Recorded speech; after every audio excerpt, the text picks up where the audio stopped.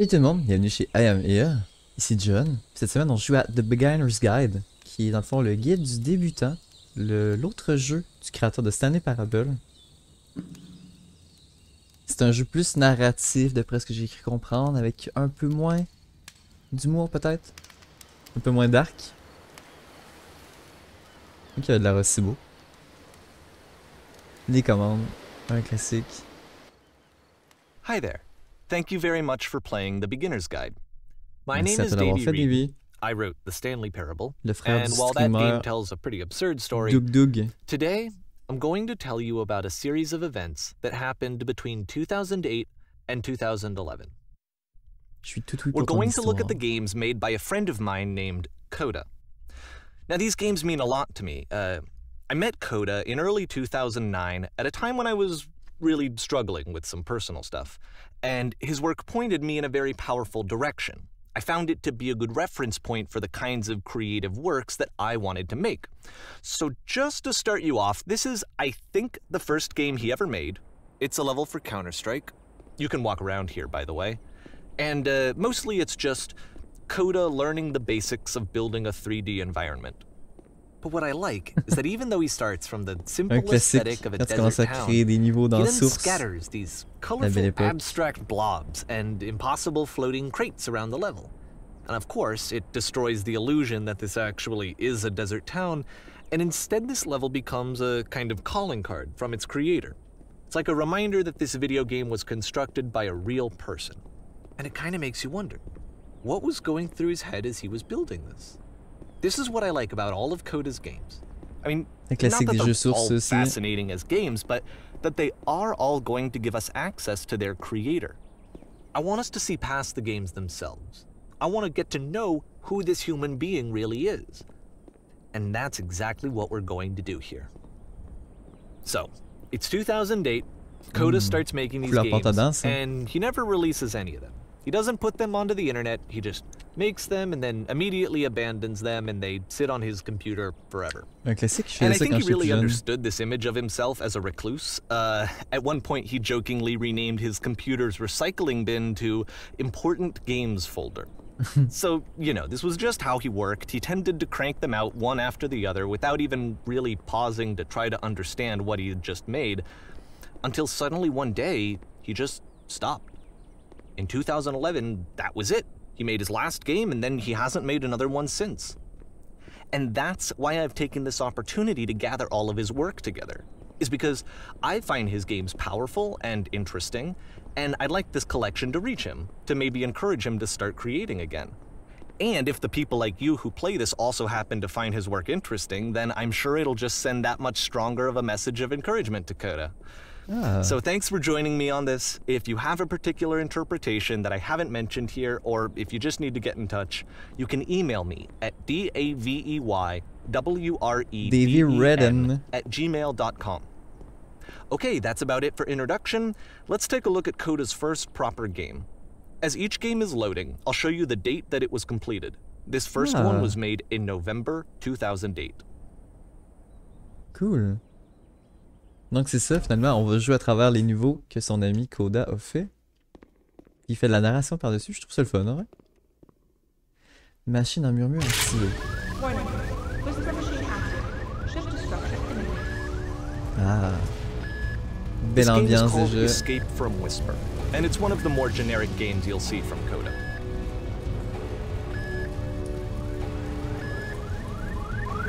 On va dépêcher évacuer.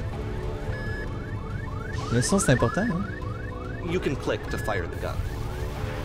Non, on n'a pas besoin de tirer, il n'y a pas d'ennemis. Ah, pour l'instant peut-être. Pas d'arme de push? It kinda looks like this game was abandoned mid-development.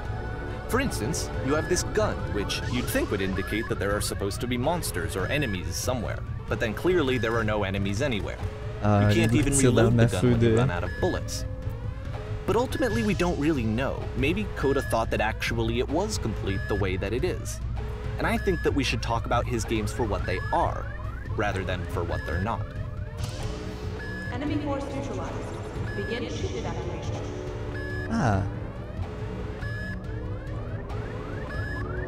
Mais elle a quand même réussi à faire I une petite love how you can ambiance, see the Coda. bottom of the universe from this room.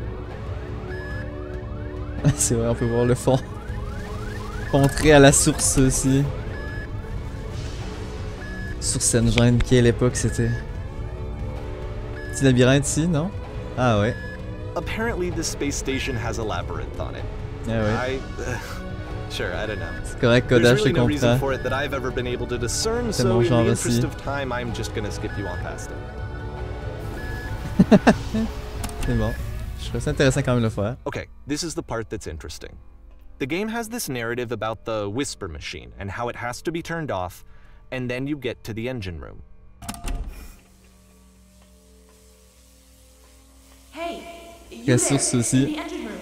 You could save us all. That beam is powering the whisper machine. We could disrupt it by introducing a great enough heat signature. If your body could stop the beam. It's so much to ask, but for all of our lives, would you do it? Could you give yourself? On a le choix de se sacrifier, en même temps tout le monde meurt, mais j'imagine que le temps ira pas d'avoir rien d'autre, on n'a pas à se sacrifier vraiment. Très source Let aussi. me pause here for a second. What you just experienced, stepping into the beam and then dying, is probably what Coda had initially intended when he was developing this level. But when he first compiles and plays it, something goes wrong. There's a bug somewhere. And this is what happens instead.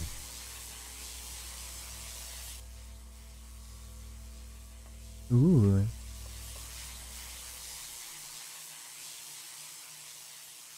Ah, c'est bon ça. Ah, c'est visuellement le fun en tout cas. Ah, puis un labyrinthe. The beam causes you to start floating. Nice. And this is an important moment for him. Because yes, this is technically a glitch, but Coda identifies something human about it. Like how small it makes you feel in the face of this larger chaotic system. Ouais. Or this floating could be the afterlife, a peaceful place, juxtaposed against all of the hysteria that you've just had to traverse. I don't even know. I have no idea what he was thinking, but what's clear is that after making this, something lodges itself in his brain. He wants to do more of these really weird and experimental designs. So he stops work on this and moves on to a stream of tiny little games that go in all sorts of directions. Let's go ahead and take a look at the first game he made after leaving this one behind. Ah, celui-là aurait pu être continué quand même, faire un petit niveau pas pire. Ouh, très source aussi.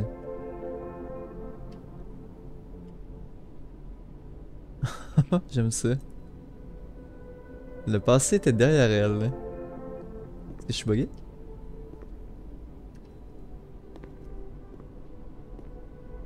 Yup, in this game you can only walk backwards. Ah, j'avais pas compris.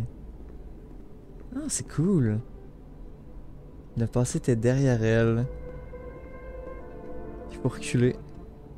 Mais So on... it's a short and on ne relatively pouvait minimalist voir le experiment futur. combining motion and narrative. C'est tout. It is less advanced than Ah the non, c'est previous bon. game, but Pourquoi le actually it seems futur to be more focused, change-t-il more constamment? complete. Coda's trying to give it a unique voice rather than simply basing it Quand on a elle s'arrête et pre-existing observe, trope.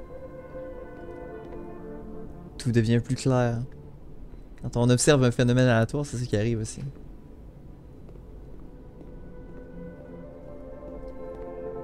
Mais si le futur est toujours derrière elle, comment trouve-t-elle la force de l'affronter? C'est presque effrayant pour eux. It's a short little thought, it says what it wants to say, and then it ends. Didn't need anything more than that. Which to me is why it works, because it gets out quick. Okay, next one. Oh, le même moi. Si l'on peut avancer par en avant. Un jeu d'horreur. On peut pas aller sur les côtés. Parfait. Vous allez entrer. Jusque là c'est bon.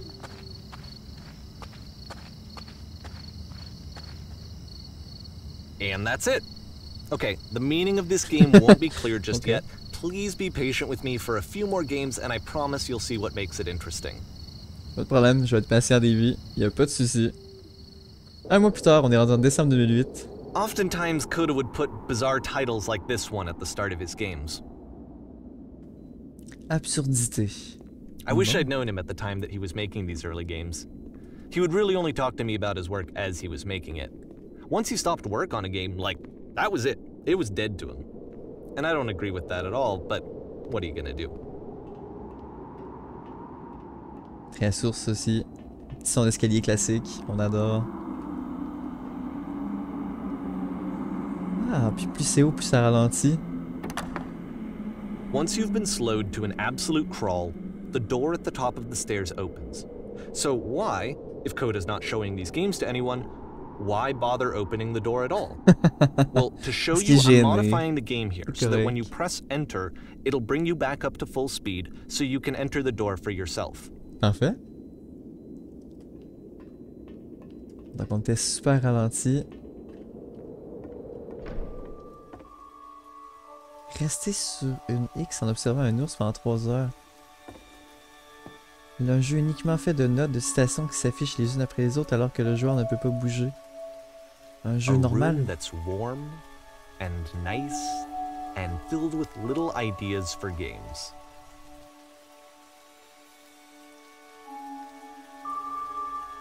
Lisez les courriels d'un ennemi pour Coda découvrir would comment le often tell me vaincre. that he didn't mind if people thought of him as cold or distant. He said that he knew that he was actually a vibrant and compassionate Oh person, damn, ça c'est but that it rough. takes time to really Vous êtes see la that. reine qui dépoussière ses bijoux It can pendant be a qu'on very détruit un slow royaume. climb to get there. C'est bon, ça aussi, j'aime ça.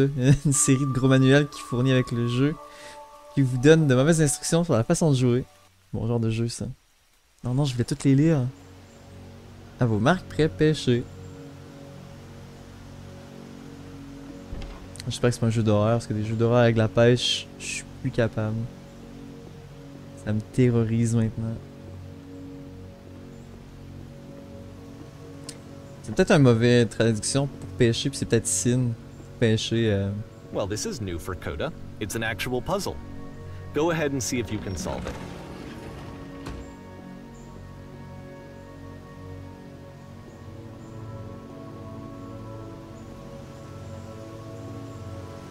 Et tout.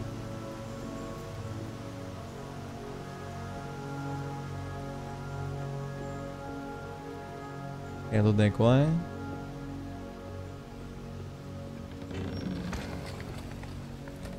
Une porte en bois dans une salle comme ça.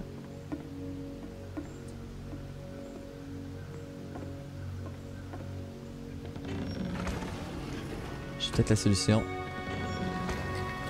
J'imagine que c'est ça. Ah, le vrai levier est là. Don't forget that solution, because we're going to see this puzzle again soon. We're gonna see it a lot. J'ai rien contre ça, ce genre de puzzle-là, moi. Ça me fait penser à Talos Principal ou justement à Stanley Parable.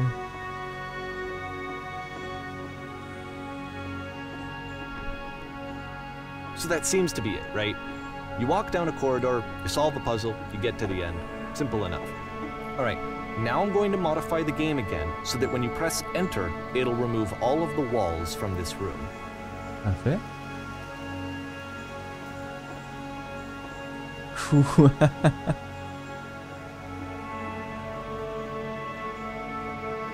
How about that? There was more to it than we had any way of knowing. I actually find it funny that this game comes after the Stairs game, since they essentially convey the opposite idea. So, in the Stairs game, a dull exterior concealed a rich interior. And then, in this level, a dull interior hides this fantastic outer world. Either way, I think that the point is the same, is that most of the time you don't get to know what you're missing, or even that you're missing anything. That's not your role as a player. So if your role here is not to understand, then what is it? Très beau. Oh damn! Ce jeu-là encore. On peut-tu aller encore gauche à droite? Non. Pas reculer. On avance. Donc dans janvier, vous allez sortir. Là, dans le fond, t'es rentré. So, this, combined with the entering game from earlier, tells us that Coda believes his games are connected somehow. It could even be that the Stairs game and the puzzle game are literally connected in between this and the entering game. There's a bigger picture that all of his games are meant to play a role in, some larger meaning that we won't be able to grasp until we've seen all of them. And once we have, we can step back, and start to understand what exactly that bigger picture is. 3 mois plus tard maintenant.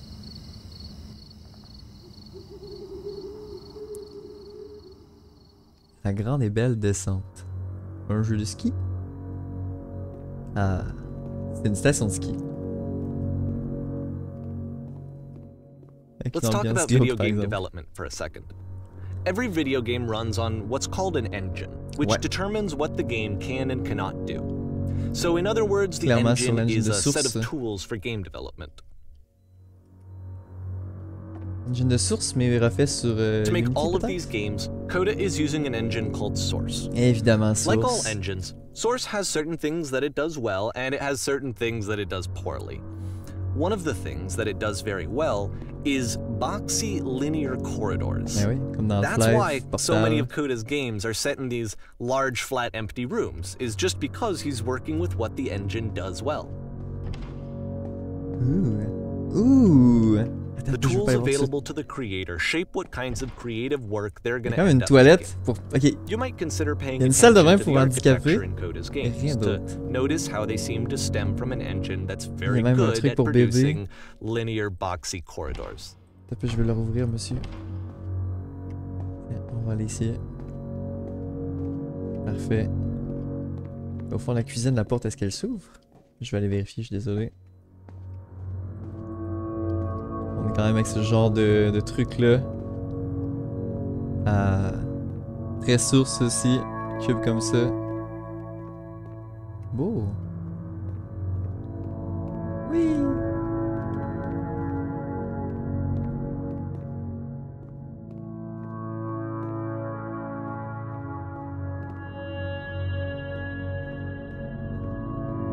Je sais pas s'il y a un ordre particulier honnêtement. Oh, il y avait tellement du jump, du bunny up, des trucs comme ça dans Source. C'est la belle époque, ça aussi.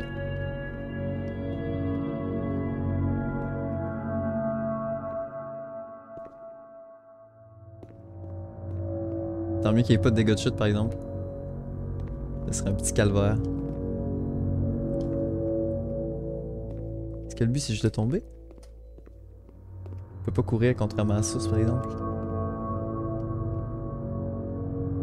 Ah, il y a quelque chose au fond. Ah, une belle et grande descente. Ça se passe à une station de ski, mais la descente est sous la station de ski. Ok, c'est bon, j'aime l'idée, ça m'a gagné. Ça, c'est une lumière entourée de verre. Pas de problème.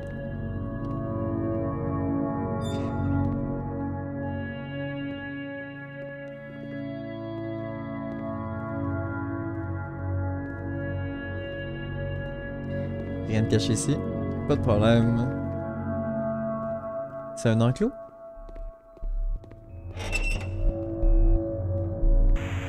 C'est un jeu d'horreur. Ah oui, c'est un jeu d'horreur. Je suis du bétail. Ça va m'écraser au plafond? This prison, funny enough, in Coda's original design, the doors stayed shut for a full hour before letting you go. If you don't mind, I think we're gonna skip that. 1 heure complète fermée. Ah, je suis pas allé là? Pas de problème. This is something that he and I used to argue about a lot. You know, whether a game ought to actually be playable, whether it means anything if no one can get through it. And I would always defend that, you know, all this work goes into the game, why not make it playable and accessible? And so we just got into heated arguments over it, and there was one time that after one of these conversations, he went home, and a day or two later, he sent me a zip file entitled Playable Games that was full of hundreds of individual games, each of which was just an empty box that you walked around in and nothing else. Coda avait mon sens d'humour. I played every single one of those just to find out if there was like a gag hidden somewhere. There wasn't. Mais honnêtement, Assemblance, le jeu d'énigmes qui est en linéaire comme ça, ultra difficile honnêtement, mais j'ai Dieu de adorer, mais tellement compliqué. Le premier, ça avait pris des mois avant que quelqu'un réussisse à faire la soluce, puis le deuxième, ça a pris aussi genre... je pense que c'est quelqu'un qui est allé voir le code source, près de 8 mois, une affaire du genre. Compliqué. Et moi j'adore. Je pense pas qu'il y a... C'est parce que c'est un jeu vidéo. Puis comme le vidéo est un art, le jeu aussi. C'est pas obligé d'être accessible pour tout le monde non plus. Mais c'est sûr que si on veut payer le loyer, faut que ce soit accessible. It's the puzzle again, with the exact same solution as the last time.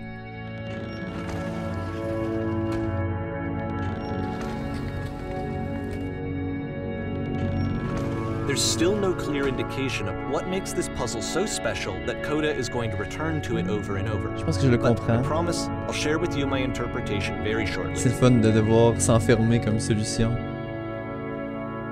La solution c'est de bloquer le passage pour revenir en arrière. C'est ça une vraie progression? Non? Je sais pas. Je dis ça comme ça.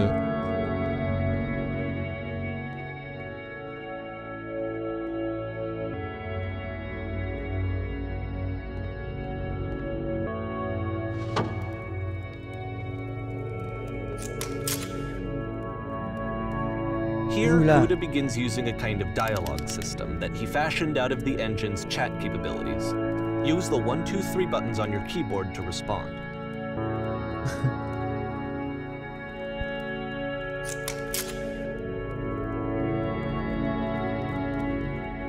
Avez-vous dû résoudre une énigme avec 2 portes et des leviers?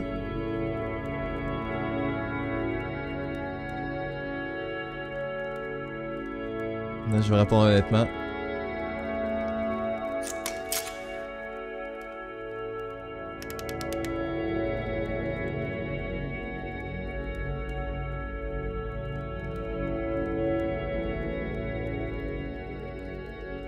Je ne me souviens pas comment je l'ai résolu, j'essaie, je me rappelle pas. Je n'ai pas résolu, on m'a laissé entrer, je veux dire ça.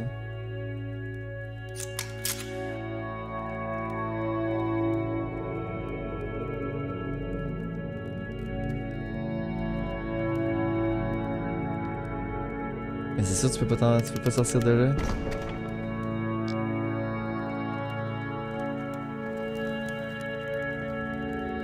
J'adore l'idée par exemple. Voyons Coda, pourquoi tu fais plus de jeux? C'est ça ton genre de jeu, je veux jouer moi.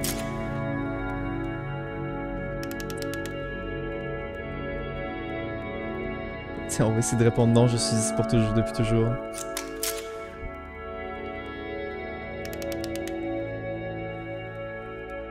Je vous conseille d'étudier cette énigme un jour, il ne s'agit pas de la résoudre, mais vous pouvez vous asseoir dans l'espace sombre du milieu.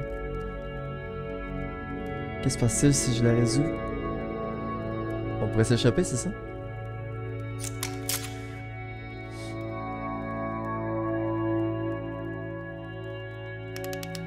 Vous aurez une autre chance de la résoudre bientôt. Pas de problème. C'est une autre salle identique à ça? And so we make one last descent down to the final floor of the level.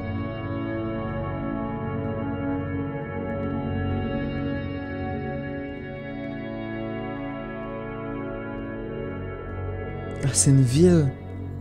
Ah, c'est notre monde. Ah, c'est excellent. It's a lamppost. Okay, I can't tell you quite why, but for some reason Coda fixates on this lamppost. It's going to appear at the end of every single one of his games from here on out. Il faudra qu'il le trouve beau. I'll tell you what I think. I think that up to this point, you know, he's been making really strange and abstract games with no clear purpose, and maybe you can only float around in that headspace for so long. Because now he wants something to hold on to. He wants a reference point. He wants the work to be leading to something. He wants a destination. Which is what this lamppost is. It's a destination. C'est vrai, c'est une icône. We're gonna see it in the work as well. His games are just gonna become a lot more cohesive, a lot more fully developed, with more of a clear idea behind them. And as we go, that idea will get clearer and clearer and clearer. J'aime ça comme idée par exemple.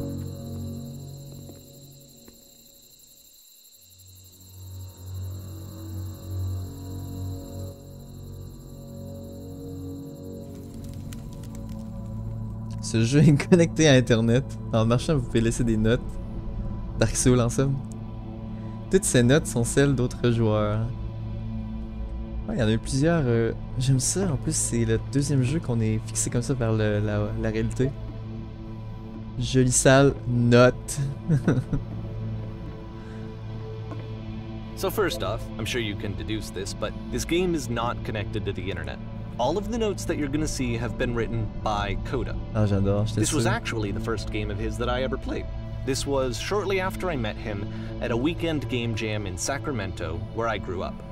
I saw him working on this very level, and it was just so different from anything that anyone else was doing. So right away I was like, I have to be friends with this person. In retrospect, I think I was probably a bit too pushy, trying to get his attention. I was over-enthusiastic. But he was very gracious about it and very patient with me. Ooh. And I cooled off eventually.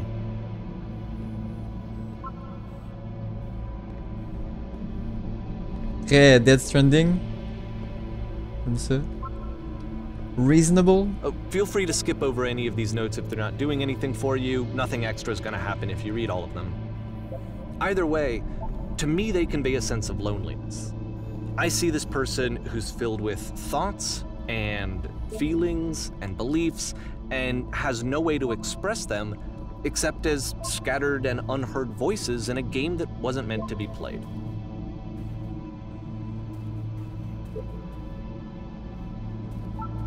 But it's ironic, isn't it, that in playing this game and seeing how alone Coda often felt, that we get to know him better and actually kind of connect with him.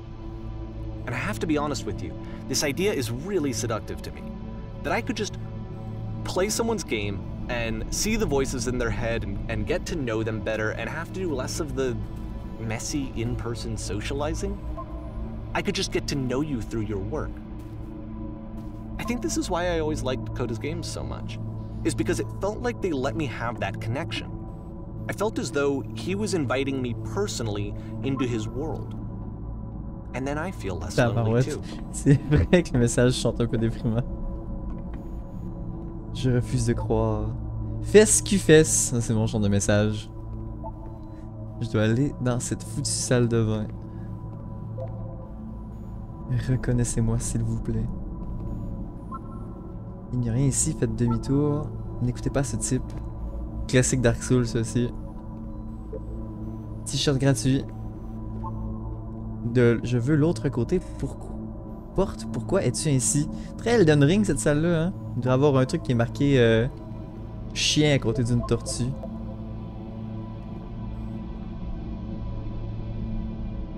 Ne pas ouvrir la porte. Make game. How to open door. Un jour je rencontrerai la personne qui a fait ça.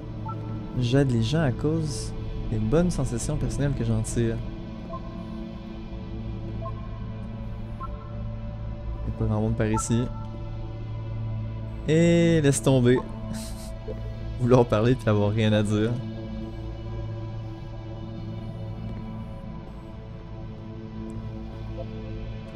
Le chou forme notre nation. Ouais.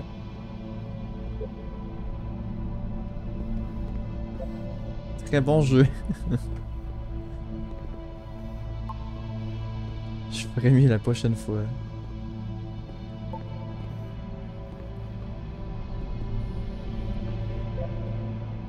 Je ne suis pas en sécurité. Est-ce que ça va, l'anxiété?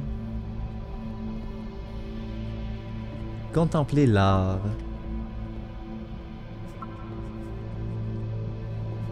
J'aime ça, on a des chuchotements en arrière aussi.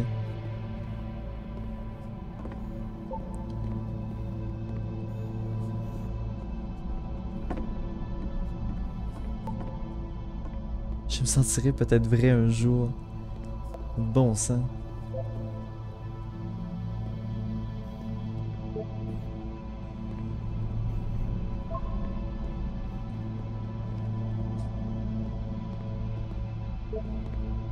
At the end of this level, we're going to see the puzzle again. And here, I'll tell you what I think the puzzle means. Each of these games represents an idea that was on Coda's mind at the time that he was making it. And the puzzle is a way of closing the door on a previous chapter of his life before moving on to the next one. Ah, je suis d'accord. In each of his games, after exploring a theme that, he might find difficult, Coda can then place this puzzle that he knows has a reliable solution, he understands exactly how it works, and so it gives him a simple mechanism for moving on. À l'aide. And because there's this dark area between the doors, a space between spaces, before you move on, you get to pause. Just for a moment, a few seconds to reflect on and let go of the events that led you here. To step back and connect the pieces together. To grasp at that elusive bigger picture. Ah, c'est le fun, les chuchotements arrêtent quand on est dans l'ombre. Ça rapport avec ce que l'autre disait tantôt. On va ouvrir la deuxième porte quand même. Ah, puis les chuchotements ils reprennent.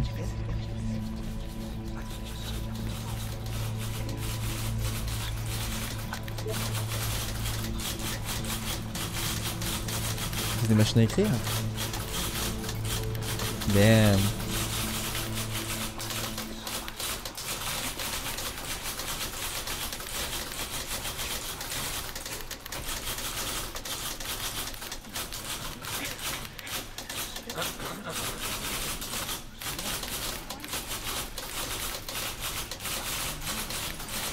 Bon sang. Si c'est pas stressant ça. Mais juin 2009. Les stars du porno meurent aussi. It's gonna kind of just spin its own wheels for a few minutes. Hang with it. Ok. Donc vous êtes prévenus, celui-là est difficile.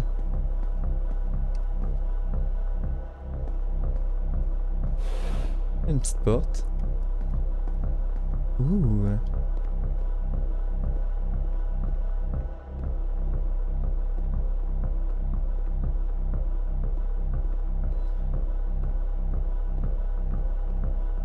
Petite musique. En 3 notes. Le petit sol de source encore. See, like, this is it. The whole game. And there's nothing that's particularly interesting about it. You just walk to the end of a hallway. Except, nice. for some reason, Coda gets really fixated on this prison that has all of this modern furniture. And I don't know why, but he decides he needs to revisit this prison. He's gonna start over, use the same assets, turn it into something else. Okay, cool. Here's version 2.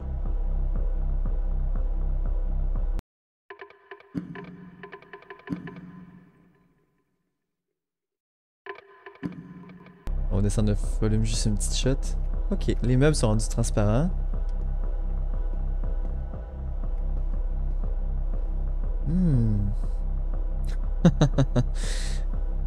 TV, système surround, réfrigérateur.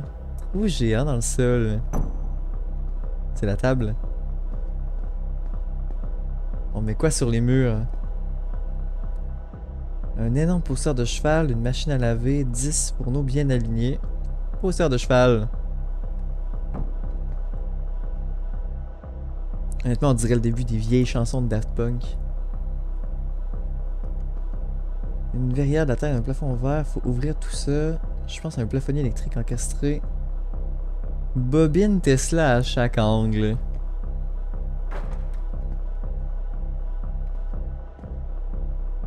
Une table. La table fut inventée en 1935. On va y dire quand même, j'ai l'impression que vous ne tenez pas compte de mes réponses.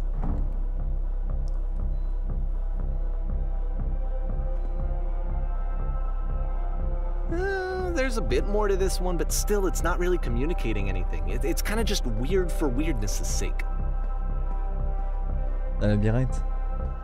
Je préférais l'autre avant, mais avec le puits. So okay, he throws it out and starts over. This time he comes at the prison idea from a different direction.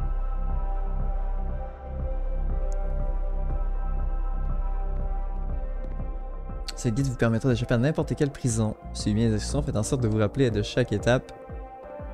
Cliquez sur cette table. Avancez avec le cadre de la photo et orientez-vous légèrement sur la droite.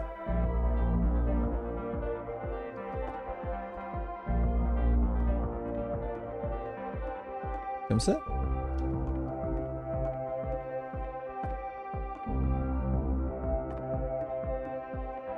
C'est ça?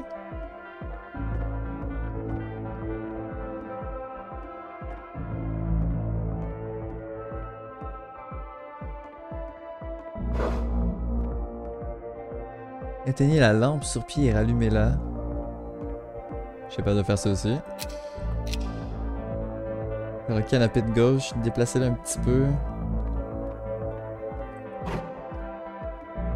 Enfin, toucher les étagères. On dirait, je sais pas si vous savez de quoi je parle, mais le monde qui marquait des notes dans les dictionnaires au secondaire en disant va à la page 637, dans la page 637, il dit va à telle place. Dans une vraie prison, il va y avoir une évasion. Revenez au départ pour qu'on vous ramène dans votre prison. C'est drôle.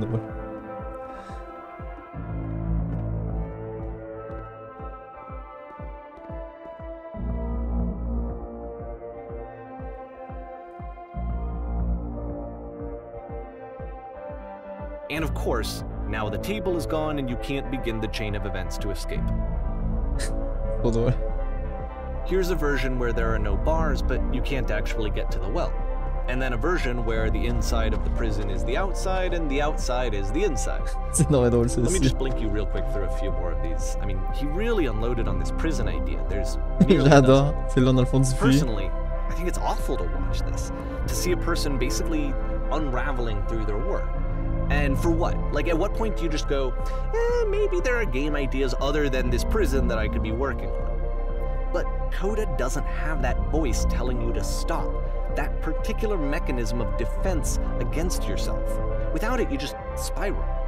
And so he keeps going and going and going and going and going, and then he hits on something. And he likes it. And that's it. He's done. He stops making prisons. This is the very last version of the prison game that he created, and the reason I think it works is that the prison is not actually in it. Version ultime de prison, numéro 57. J'aimerais savoir combien il y en a fait justement.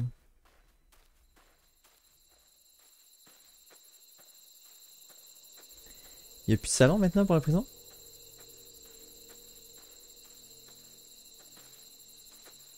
Le jeu et la prison en fait. Très horreur. J'aime bien. Allô? Qui est à l'appareil? Je suis vous après votre évasion de prison. Vous êtes moi? Alors vous aussi vous étiez dans cette prison?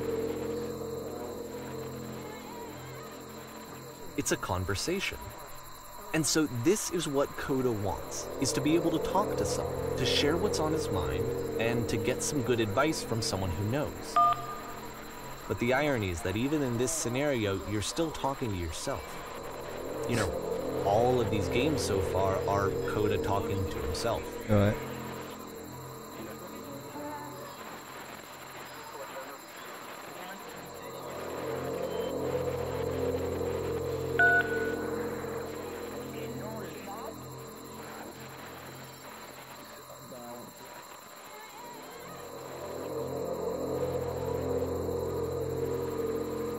Comme si c'était déjà... Comme si c'était jamais arrivé.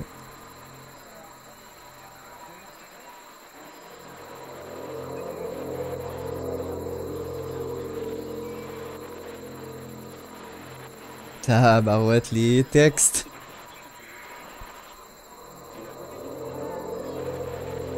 On n'oublie pas, on arrête simplement de s'y identifier.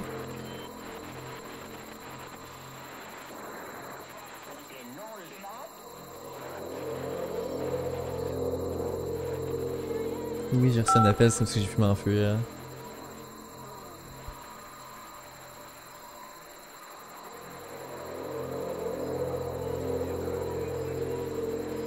On m'a juste parlé un petit moment.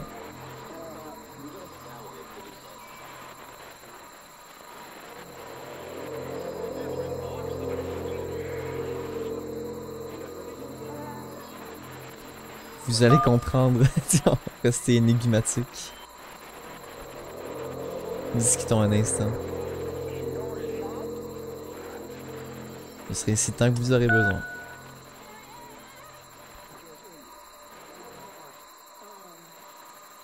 I can see why he considers this a fitting conclusion to the prison games.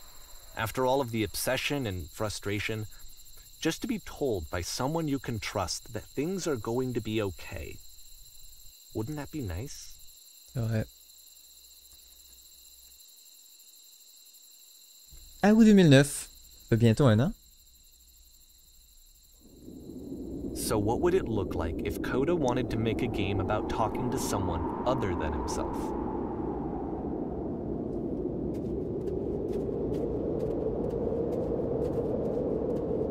To me, this environment is meant to represent Coda's puzzle, with the two doors on either side and a dark transitional space between. C'est vrai. Celle-là, c'est sombre, c'est illuminé avec la porte, mais on a plus envie d'être ici. C'est beau, par exemple. Même si, honnêtement, ces NPC font peur.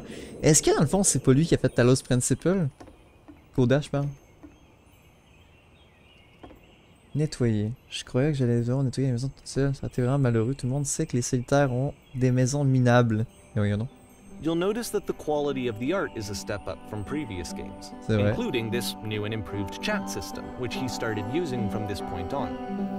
From here on out, he begins putting much more effort into the visual polish of his work, and this particular game took 2 months to create as a result. 2 mois pour faire ça?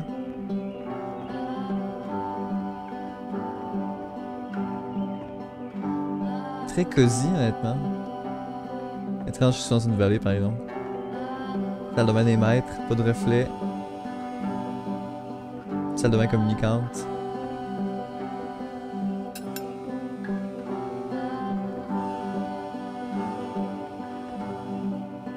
On va aller faire le lit.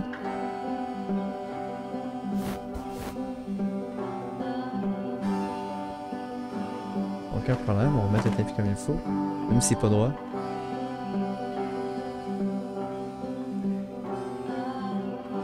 Qu'est-ce qui vous a poussé à choisir ce travail? Je peux pas remettre de l'or dans tes livres aussi?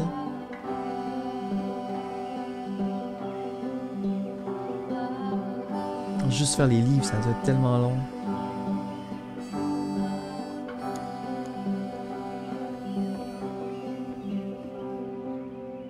Quelques démons que j'ose pas affronter.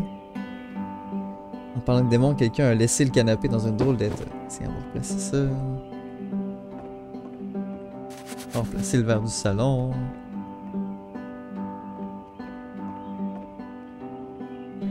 Je dois partager avec vous une idée personnelle d'une incroyable banalité, ça vous dérange pas? Soyez le plus banal possible. Il n'y aura aucun problème. Non. Ok. C'est stupide, désolé. Tant pis.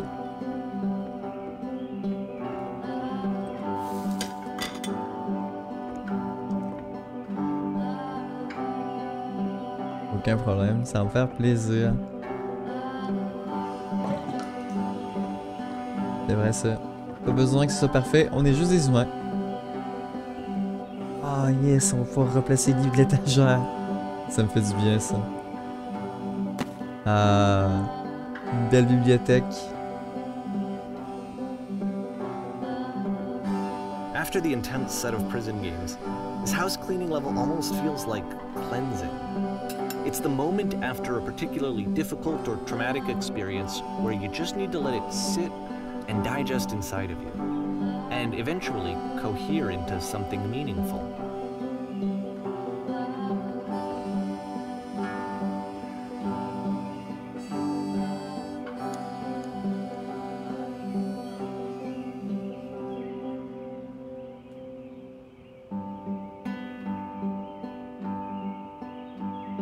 I know that Coda really liked this game. Of all of his work, actually, this was the only one that he called me up to ask me to come over and look at it. This was during a period of a few months where he was like grossly happy all the time, just walked around with a constant smile on his face.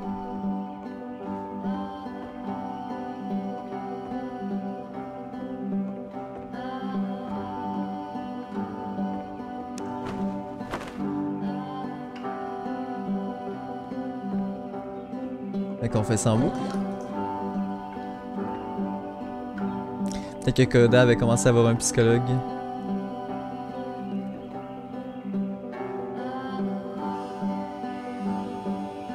La maison de quelqu'un est à l'image de son âme.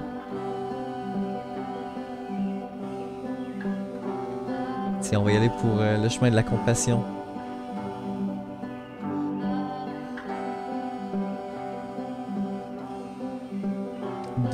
le ménage. On va continuer. Les livres. Ce que veut pas, c'est ça, travailler sur soi. C'est le travail de maintenance. De mettre ça propre. De refaire les mêmes choses. I'm glad he found some peace.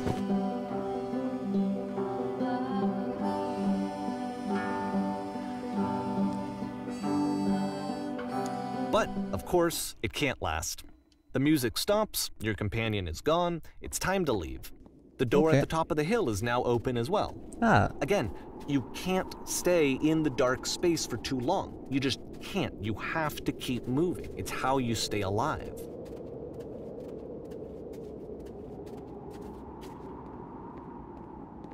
Ah. Notre ami le lampadaire. Which is the whole point of the puzzle doors, right? That sooner or later you have to pick up and move. I really thought that was the point of it.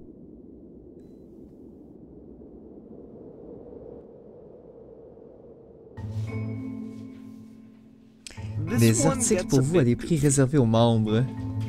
Ah, dans le fun, ça. De l'université. Pourquoi est-ce qu'on est venu aujourd'hui? Meilleur travail, améliorer sa vie, donner plus de sens à vos relations. Non. Vous êtes venu pour devenir parfaite. Un atelier pour savoir comment devenir parfaite.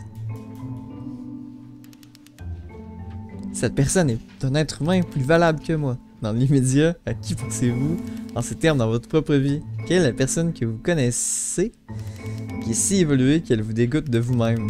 La personne comparée à qui vous vous sentez inutile, égoïste, ingrate. J'ai l'intention de faire de vous cette personne. La perfection est à votre portée. Bon, c'est pas grave, on n'a pas besoin d'être parfait dans la vie. Juste d'être fier de ce qu'on fait, puis de donner notre meilleur. Quand notre meilleur, c'est pas assez. About halfway through the game, the perspective shifts.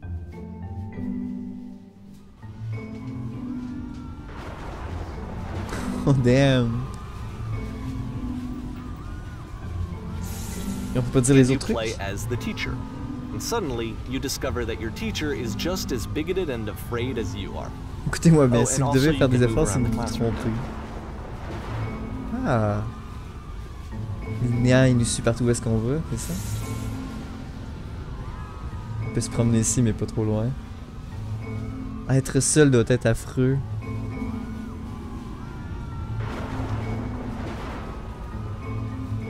Boire ne nuit pas à ma santé. J'ai un kyste qui pousse, c'est dégoûtant. Hahaha, je plaisante. Quelqu'un veut prendre de l'ecstasy après ça? On va dire hahaha, je plaisante.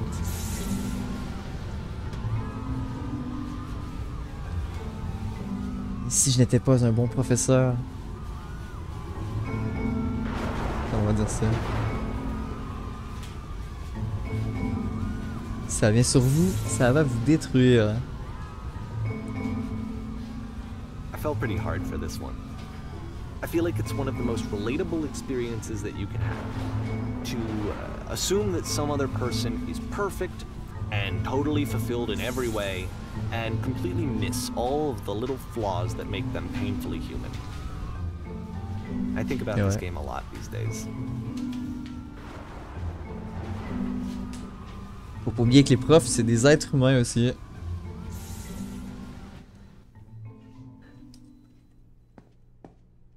This one took a lot longer than all the others for Coda to make.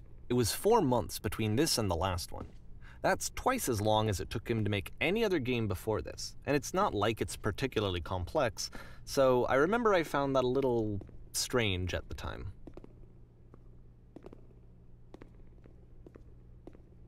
Ils sont sur scène? Oh, c'est une belle scène. Ah, c'est même l'intro de Beginner's Guide.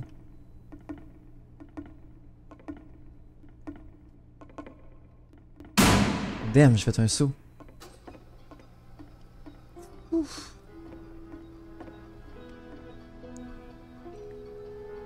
Dans cette scène, vous incarnez mon personnage. Nous sommes à une assemblée de professionnels.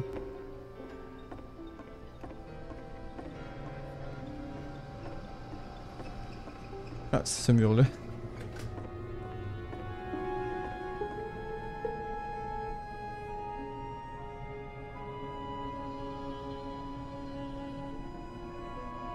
Vous rêvez de devenir photographe animalière professionnelle. C'est l'occasion d'apprendre quelque chose, qu'elle vous apporte quelque chose, l'occasion de réussir.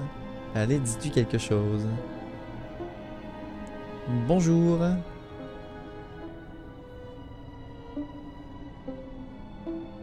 Très critique, madame. Ou monsieur. Vous devez véritablement discuter avec elle comme un être humain et recommencer. J'ai à peu près sûr que la majorité des êtres humains qui se connaissent pas, J'ai très peur, là. Voici tous mes espoirs et mes rêves. Mais avec ça.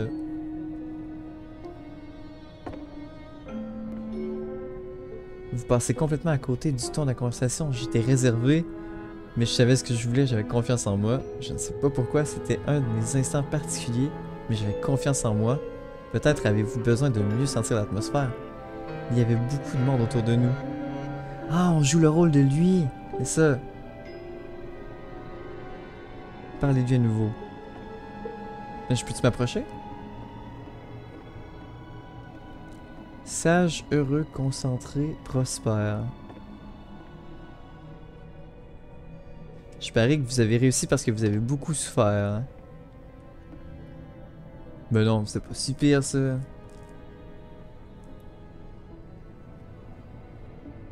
Une chance pareille ne se présente pas deux fois, tout reposer là-dessus. Pour devenir photographe animalier?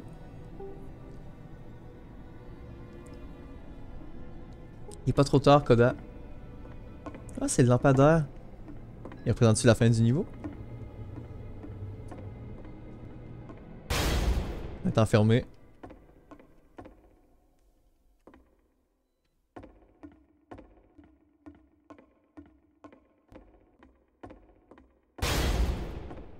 Ah. The game ends with this eerie premonition of what's going to happen next in Coda's life. The solution to social anxiety, to fears of having to perform and having to chase success, the answer for Coda is to withdraw, to hide himself away. Which is what leads to scenarios like the stairs that slowed you down several games ago, where it just becomes harder and harder to access Coda's inner landscape because he keeps retreating. He just keeps backing away from possible connections to anyone other than himself. And to be honest, I didn't consider it very healthy when I first played this game. You know, it looked to me like he was trying to justify the idea of just disconnecting yourself from the world. And that wasn't what I wanted for him or for his games. Because I feel like a lot of his games are inviting me to connect with this person, to bring him closer. But what can you do? After this, Coda went off and took another 5 months to make a new game. Damn. Est-ce que ça se passe bien pour Coda? Davy, s'il te plaît. Ruban de Morbius. Pour jouer à ce jeu comme il faut, vous devez garder les yeux fermés. Cliquez pour commencer à jouer. Ah, j'en ai joué un comme ça.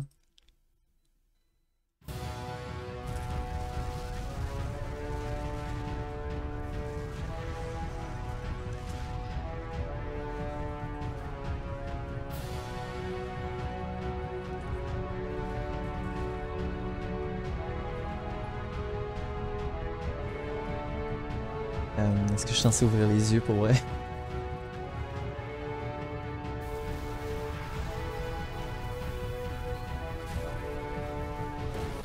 Ah, je suis probablement censé ouvrir les yeux ou quelque chose du genre. Qu'est-ce qui se passe-t-il? You should probably open your eyes if you haven't already. It's pretty much impossible to solve otherwise. And there is a solution, by the way.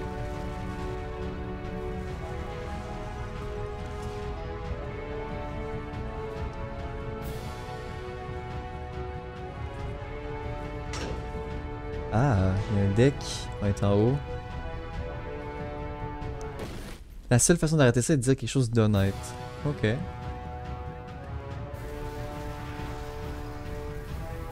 Ah, ça doit être au secours qu'il faut dire, peut-être.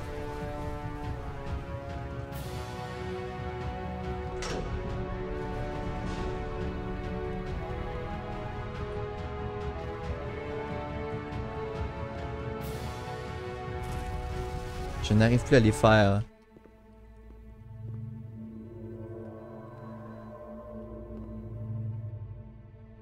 Ah, c'est lui la vérité. Like I said, I was getting concerned. First off, he's never been this explicit in his work about exactly what he's thinking. So where's that coming from? Ouais, ça. But then even weirder, his work has potentially stopped being an outlet for him. Not like he's having trouble iterating on ideas, but he literally just can't think of new ideas anymore. And in person, he was being a lot more distant than usual. Like, you know how sometimes a person will just deflect anything that you say in order to keep themselves disconnected all the time? It was that kind of thing. Here was the point in my relationship with Coda where I really started to wonder if he needed my help in some way.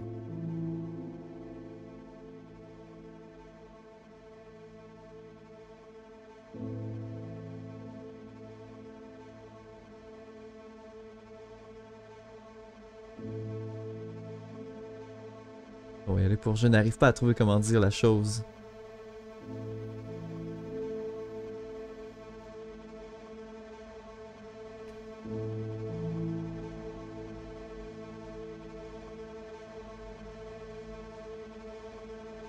Mais c'est pas si mal. S'il se parle comme ça puis qu'il se remonte, j'imagine que ça se passe bien, non? His games are going to get more desperate from here on out. After this game, it's almost 6 months before he finishes something new. Ça fait déjà 2 ans? Presque 2 ans? Non, 2 ans.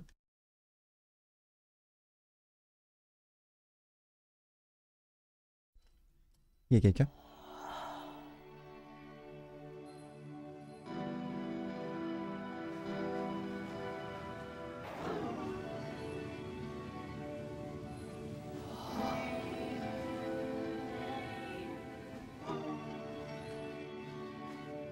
Ah!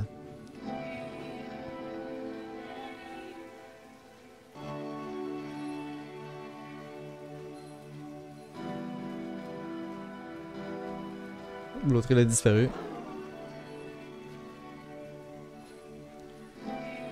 Je n'ai plus rien à donner dans mon travail.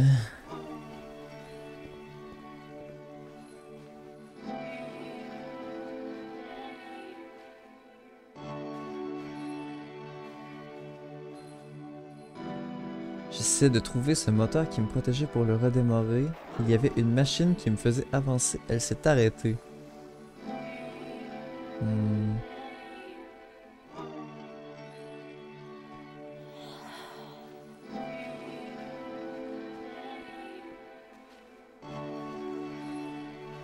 Vous cherchez une machine, je crois savoir où elle est. Ce n'est pas loin.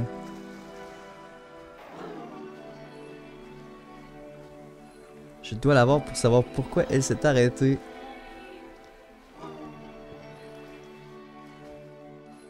If the last game featured Coda talking explicitly about his creative frustrations, this one turns it up to 11. Une énigme à résoudre, yourself in my trouvons la shoes, machine. Here's a friend whose work is exhibiting signs of struggle, frustration, anxiety, depression, even. And yet still he keeps making games. He keeps throwing himself into the grinder even when he clearly doesn't have the energy for it anymore. Why? What is it for? Ça marche.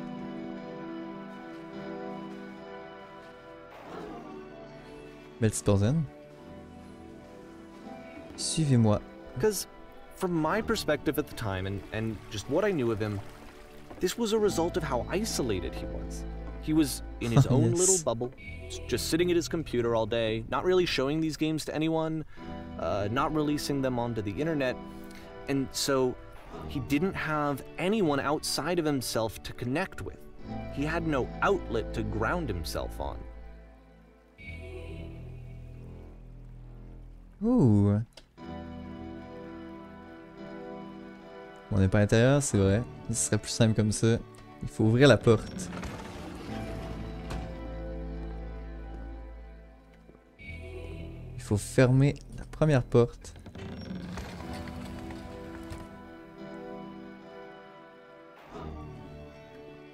Il faut ouvrir la deuxième porte.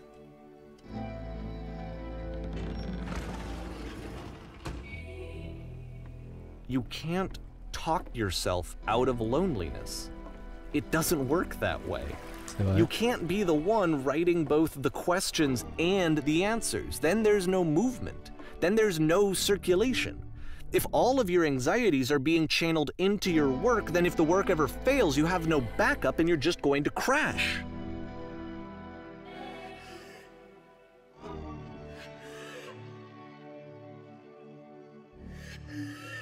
La personne qui a de la misère à respirer, incroyable.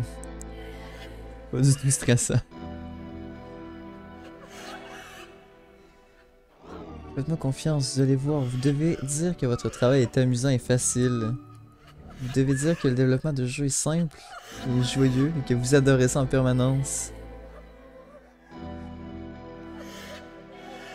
Faire des jeux c'est facile.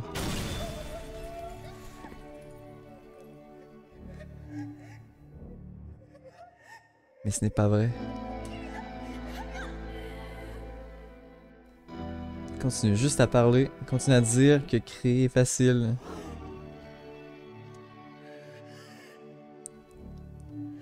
C'est facile, c'est tout le temps facile.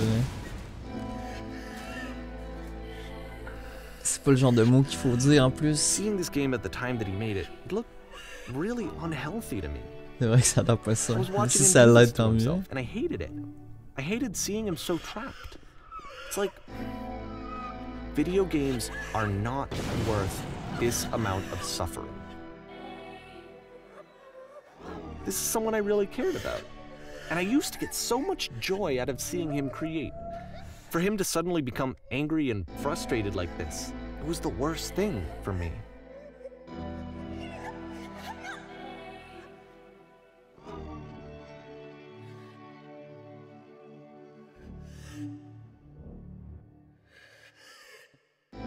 Mais c'est quelque chose que j'ai fait pour mon travail a toujours valu le coup. C'est bon ça.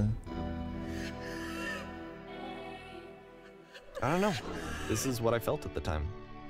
I don't know how else to explain it. Je peux comprendre, c'est sûr que c'est stressant. I Hein. wanted it to stop more than anything. I had never felt so rotten. I needed more than I had ever needed anything for this to stop. Ah, c'est la première fois qu'il y a un personnage avec une tête.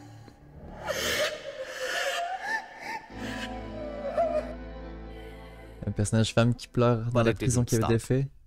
After finishing this one, Coda takes another 7 months and comes up with a new game. Mai 2011. Ça fait déjà 11 ans.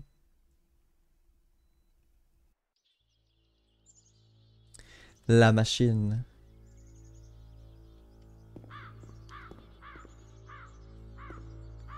C'est bien que vous soyez parvenu jusqu'ici. On a capturé la machine, elle vous attend. Je vais rester calme.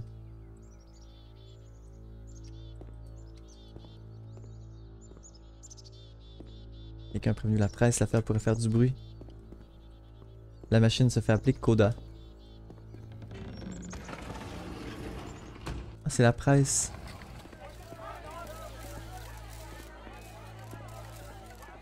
On est une femme. On va interroger Coda. Ah. And of course, it's the machine.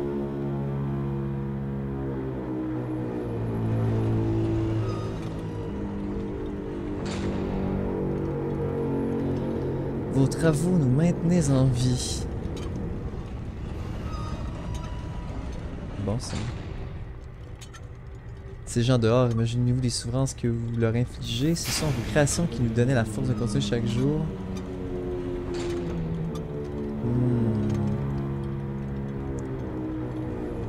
C'est des menaces, c'est de le faire sentir coupable.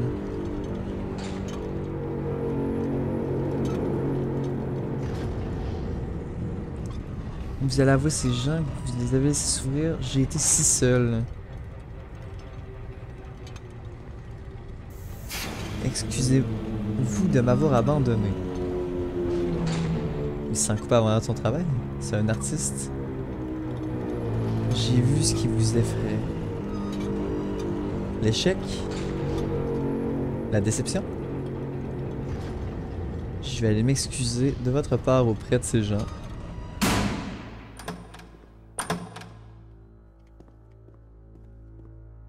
Encore source, hein? Mes disciples. J'ai une inquiétante révélation à vous faire.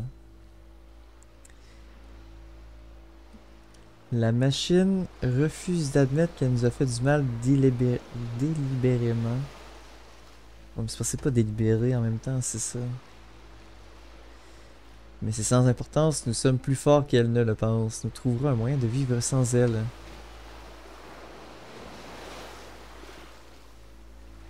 Nous allons lui montrer que nous ne sommes pas des ratés.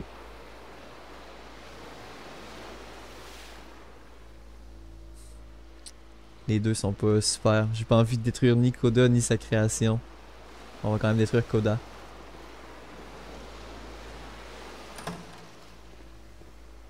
Ah, c'est le théâtre encore.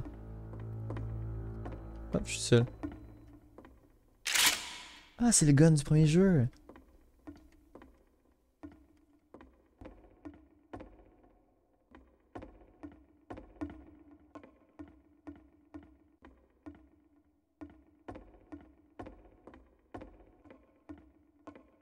Remember, you can click to fire the gun. Ah.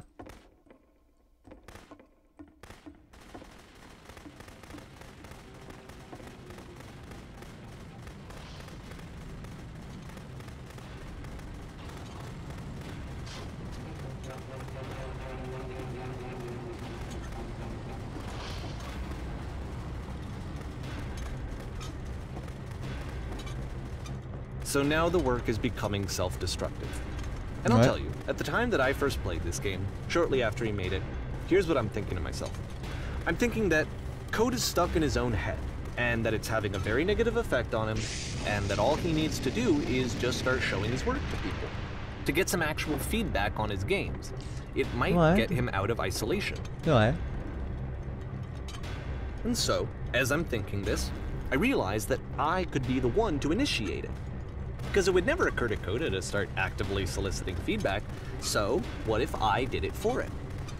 If he could see the difference it would make to have more actual conversations with other human beings, would that bring him out of his mental spiral? Would it give him confidence in himself? Would it bring meaning back into his work?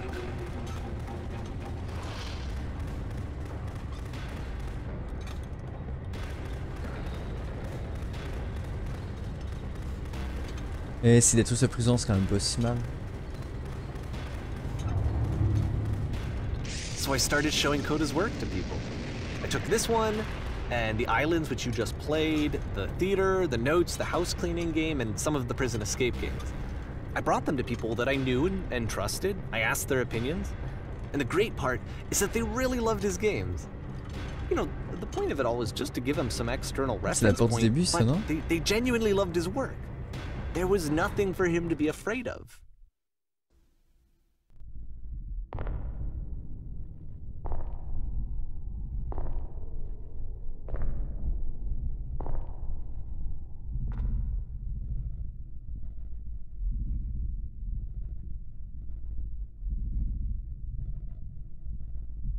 Est-ce que je peux lancer mon arme comme dans Counter-Strike?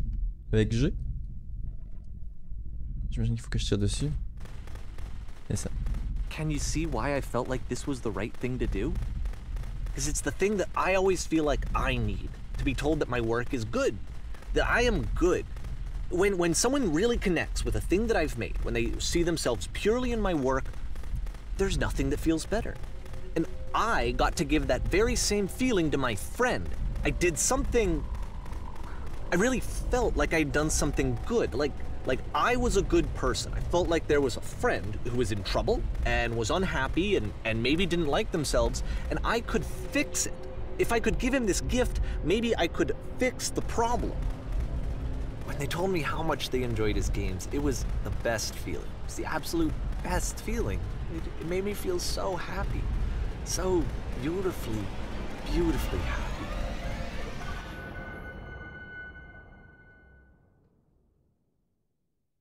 Intense.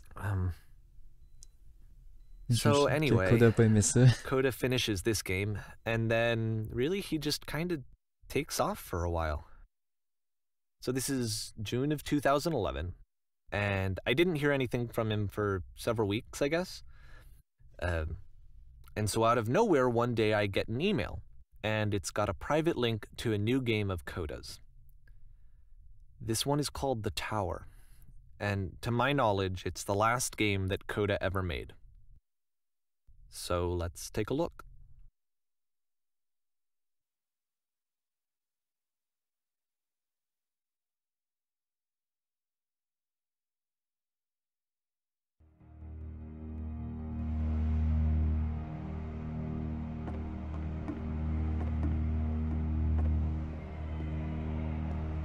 And this is where I have trouble saying anything meaningful about Coda's work. Because more than anything else, the tower just feels distant. It feels like it's trying to distance itself from the world. It's a very cold game.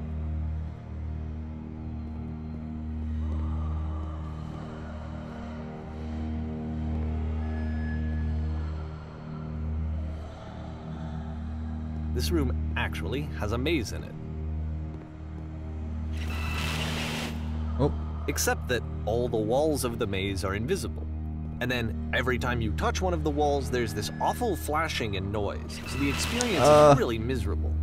The game goes beyond not being meant to be played. It actually seems to despise the player for trying to play it at all. But I do want to show you the rest of the levels, so when you're ready to continue, press enter and I'll put a bridge over the maze. Pas de problème, je pense que ça va être mieux. Merci. Et en source, le pont aussi.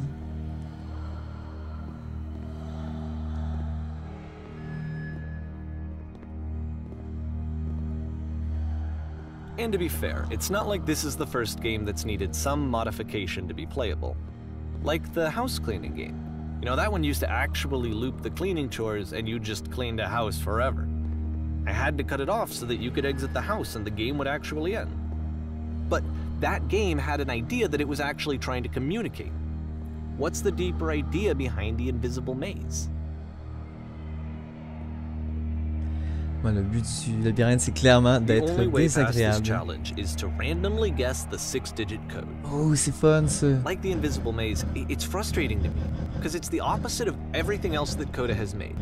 It doesn't encourage thought or engagement. It doesn't ask anything of me except a lot of my time. If I could have reached him during this time, then maybe I could have asked him, but I couldn't. I still don't really understand why this is here. I'll put the code on the ground for you here, though, so that we can move on. J'étais loin. On avait une chance sur 1 million? Non, il y a 9 chiffres, 9 exposants, 6. Pas revenir en arrière.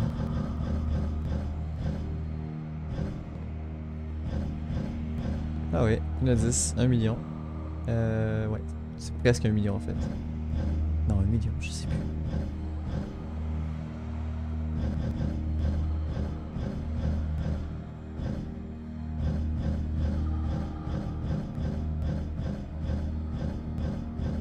C'est un 15, 16, 17, ok.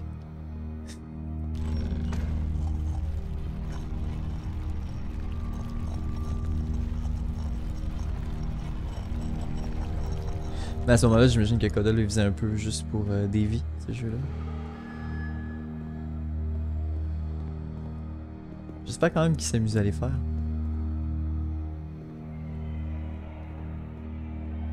The switch to open this door is actually on the other side of the door, meaning that it's literally impossible to solve from this side. So even if you somehow brute forced your way through the first 2 challenges and you got to this point, there's actually just no way to progress. And it's scary for me, the idea of Coda cutting himself off entirely, just saying, you know, that's it, that's the end of the conversation, not giving me any way to fix the problem. I feel like a failure, I guess, when I can't fix the problem. Normal. But I can open this door for you, so let me do that. Merci. Was I a failure for not understanding this game? I mean, I don't know why I would be. It's not like everything needs to have a solution, but I feel it somehow. I feel like I failed, and I don't understand why. Des fois, tu fais ton mieux, puis c'est pas assez. It's June of 2011. I'm playing this for the very first time, and as I'm playing, I'm thinking to myself, I don't know this person. I have no idea who this person is. It wasn't the guy I knew, it wasn't my friend. I had come to so many conclusions from looking at all of his work up to this point, and then suddenly none of them... I had been trying to, though. That was the thing. For years I was trying to get to know him, to understand who he actually was and what he stood for. I asked him so many times to please just tell me what his games mean to him. I asked him please to tell me what the 3 dots mean. And he wouldn't. Il y avait 3 points dans les autres salles. Je pense que 3 points, c'est pas comme en maths quand tu marques c'est ce qu'il fallait démontrer. I just felt so strongly that if I could have connected with him, that if I could have somehow made his work my own, that I would finally be once and for all happy. It was that I needed to see myself in someone else. I needed to be someone other than me. But he stopped and left, and it felt somehow like I had failed.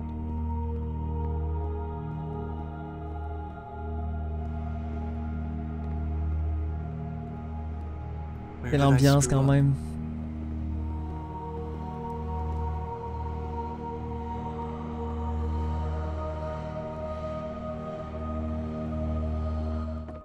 Oh damn.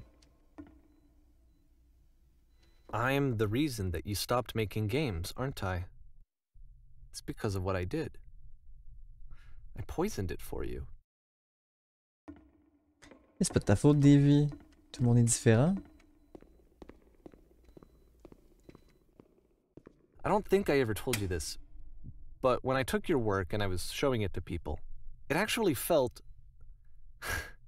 it felt as though I were responsible for something important and valuable.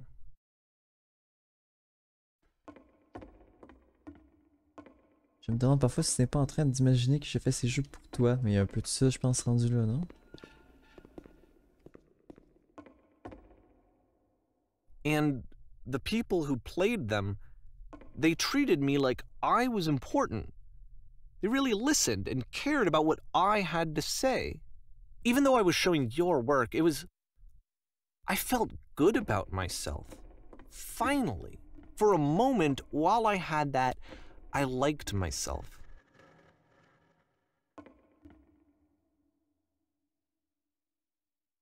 Damn.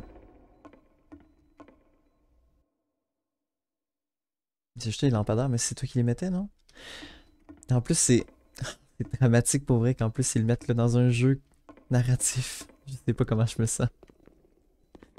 Surtout si l'autre voulait pas que ce soit And then vu. you stopped, and I didn't have anything left to show people. I just had to be with myself. And as soon as that happened, there was no feeling at all. Nothing. Less than nothing. What does that mean?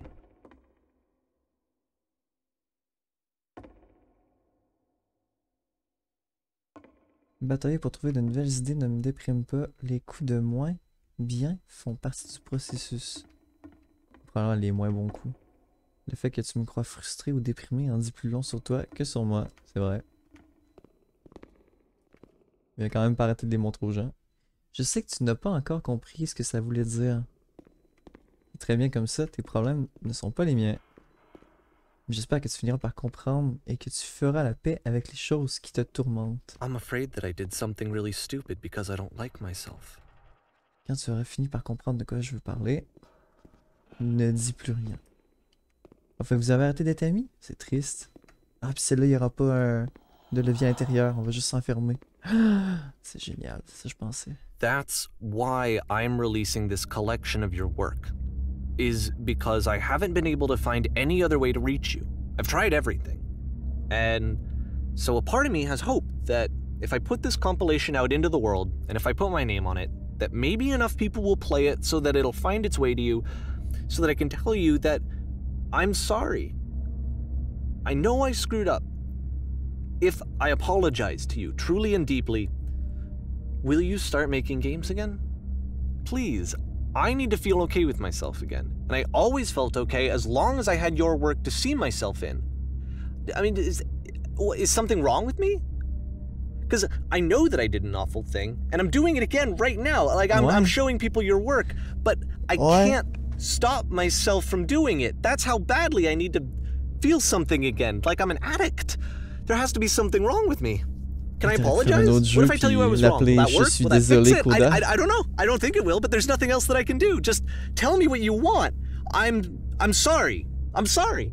Please, start making games again. Please help me. Please give me some of whatever it is that makes you complete. I want whatever that wholeness is that you just summoned out of nothing and you put into your work. You were complete in some way that I never was. I want to know how to be a good person. I want to know how not to hate myself. Please. I'm fading, and all I want is to know that I'm going to be okay. Mais tu veux être correct, Davy?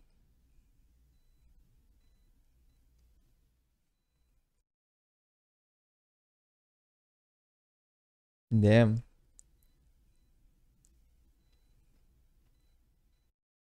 Est-ce que ça finit comme ça? Épilogue.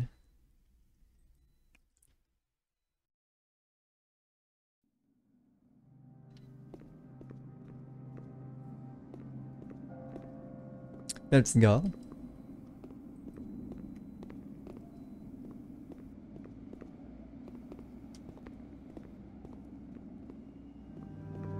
J'aurais bien vu en vrai Coda travailler sur de Stanley Parable. Les thèmes surprennent pas mal plus. More love, more praise, more people telling me that I'm good. Always more. It's like a disease.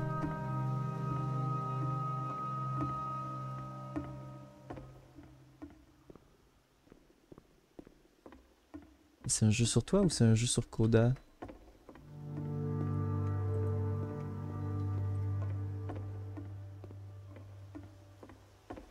Est-ce que Davy t'a fait une gare pour mettre des lampadaires comme excuse? Il y a un arrivée ou un départ? Ah! Porte est ouverte.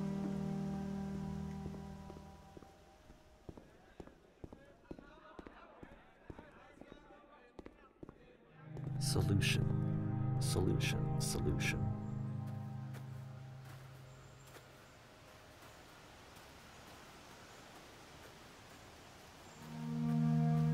I guess if someone had told me ahead of time that he just really enjoyed making prison games, maybe I wouldn't have thought he was so desperate. I wouldn't have told so many people that he was depressed. Ouais, ça a peut-être pas aidé ça. Maybe he just likes making prisons. Peut-être. Peut-être aussi que pour lui c'était un peu ça le sens de la vie, puis il était pas déprimé par rapport à ça, mais que toi t'avais l'impression qu'il te comprenait. Even now, the disease is telling me to stop. Don't show people what a shitty person you are. They'll hate you. Non, tu sais bien qu'il t'en veut pas. Il te trouvait peut-être juste trop extra pour lui. Mais je suis sûr qu'il t'en veut pas.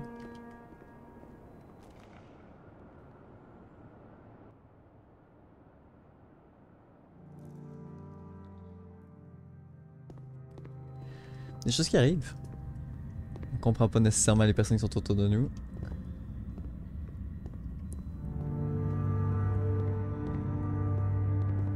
On n'a pas la vérité ou la compréhension totale tout le temps. C'est normal. If I knew that my life depended on finding something to be driven by other than validation, what would that even be? It's strange, but the thought of not being driven by external validation is unthinkable. Like, I actually cannot conceive of what that would be like. Le faire juste pour soi-même? Il y en a pour qui ça marche.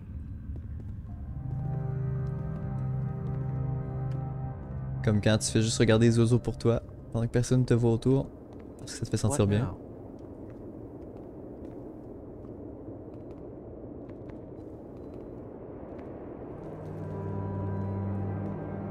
I think I need to go.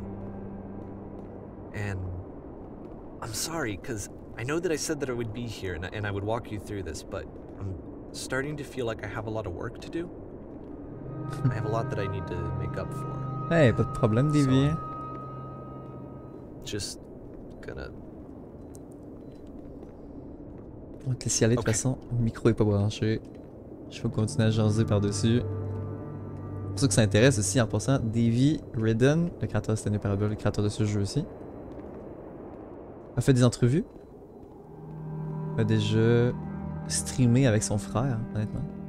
Super sympathique. très philosophique comme personne.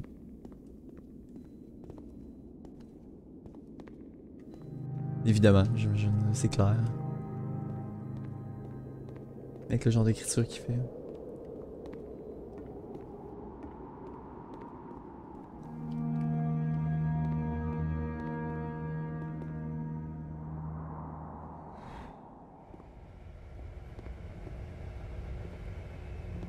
Ah, au moins c'est un ascenseur. Je pensais que c'était comme le puits qu'il avait fait dans Stanley Parable. Où c'est une petite marche, mais vu que tu peux pas sauter, tu peux pas sortir.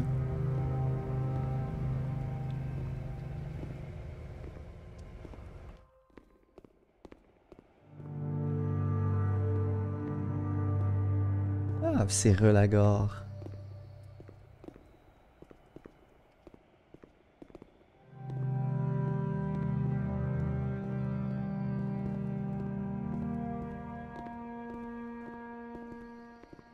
L'ambiance sonore est très bonne.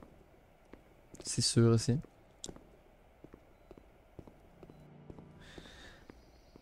En tout cas, on s'éclate. Ah, c'est le jet de lumière du début.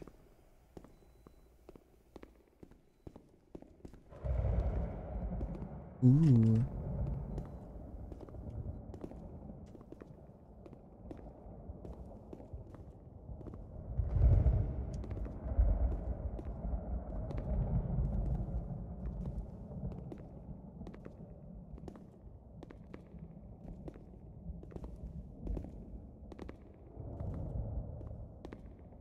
On va y up un peu.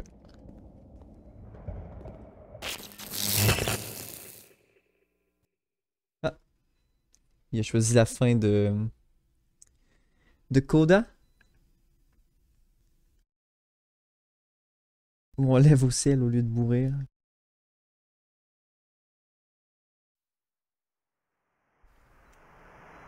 Ouais, c'est pas si mal. Je comprends que c'est un hommage, je comprends l'intention derrière ça.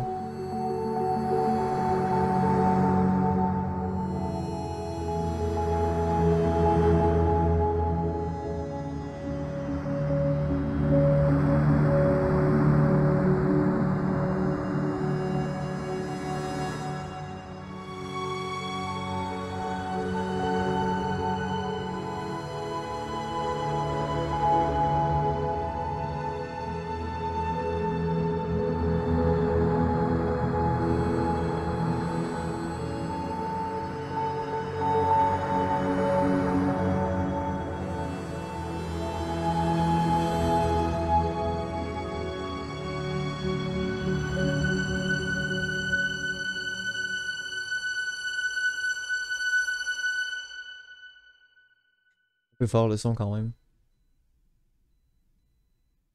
Turn back from this cave. Pour R. You said, let me prove that I'm brave. Coda est pas dans la liste? Keep going.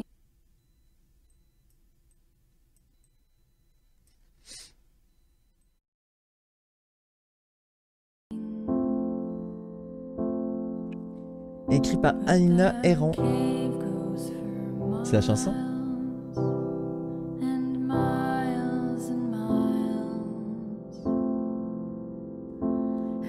Quand même. Très bon jeu à sa façon. Sentiment étrange de briser l'intimité de quelqu'un finalement qui voulait peut-être pas que son travail soit public. Je sais pas. Est-ce que c'est volontaire, Davy? Dis-le-moi.